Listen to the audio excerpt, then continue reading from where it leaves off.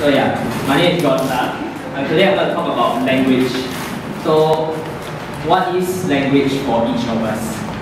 For some people who are deaf, language can just be what they see, how they communicate with facial expression, how the eyes look, how the nose is shaped, how your lips is bent upwards or downwards.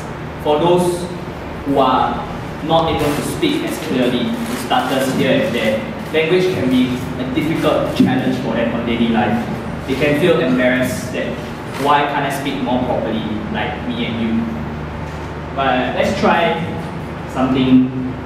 Let's try a short experiment.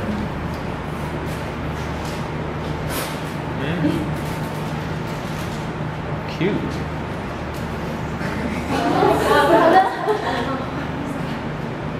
Are you guys confused by what I've just done? Yeah. This is where there's a language breakdown. You don't understand what I'm saying. My lips are moving, there are slides moving, there are things moving on the slides, but you don't understand anything. So your confusion proves the point that how important language is. I'll let that sing one more time. Your confusion proves how important the language is. The fact that we cannot communicate proves that language can sometimes break down and fail us.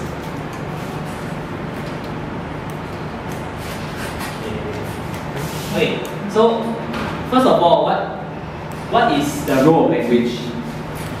On the surface, it just means that a simple means of communication. That, for example, when you meet someone, you can say hi, or when someone steps on your feet, and you can say ow, right? You can scream in agony and tell the guy, back off, you're stepping on my feet.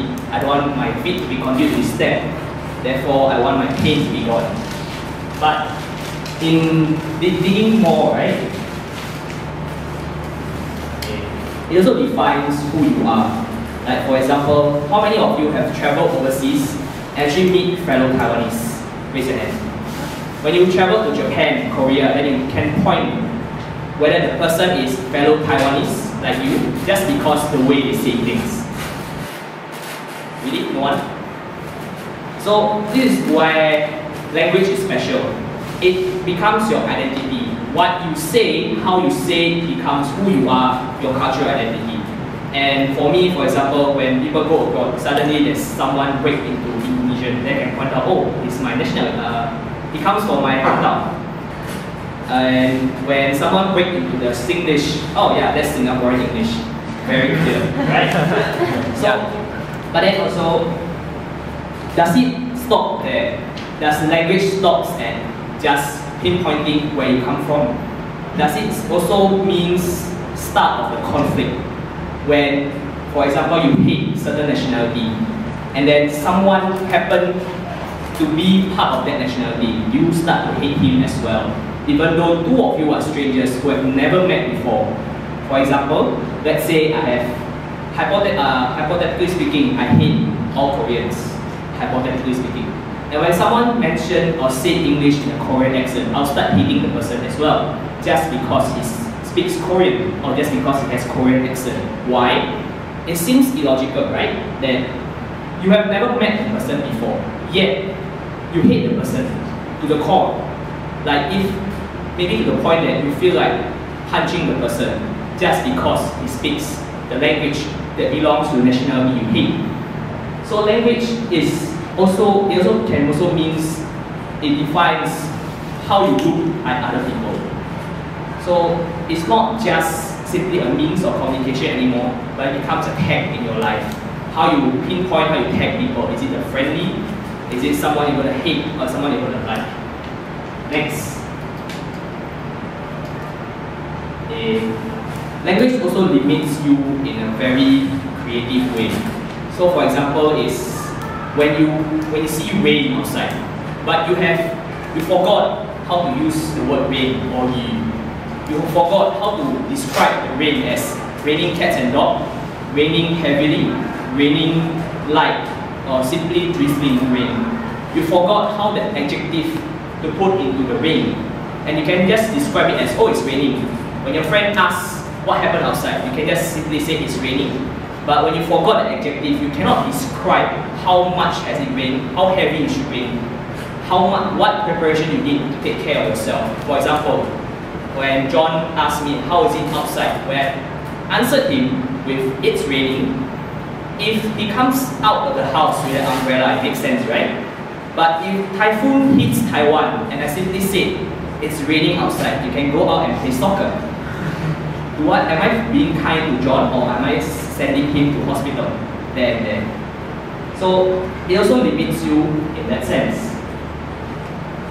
And then, what if you don't understand the language at all? Who knows where this sentence comes from? You can pronounce it definitely. You can try.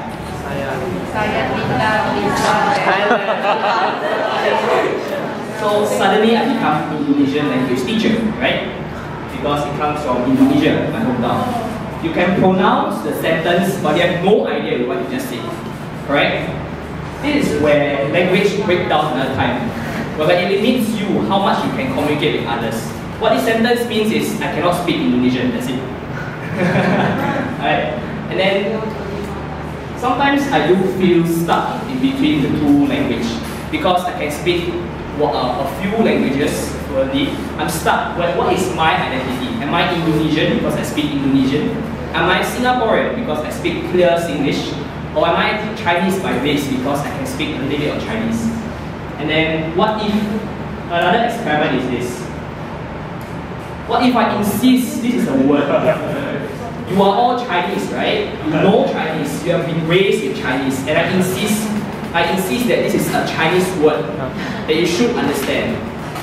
So is language failing you, or are you failing yourself? Can you pronounce this word then? I challenge you. Can you pronounce this word? Who can pronounce this word? Raise your hand. What is it? Biang. Biang. I don't know. I just make a random guess.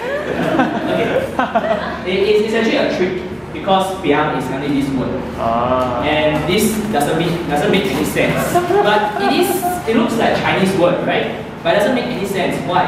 Because language can sometimes fail us.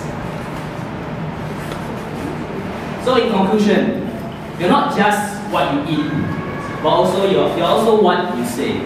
Thank you.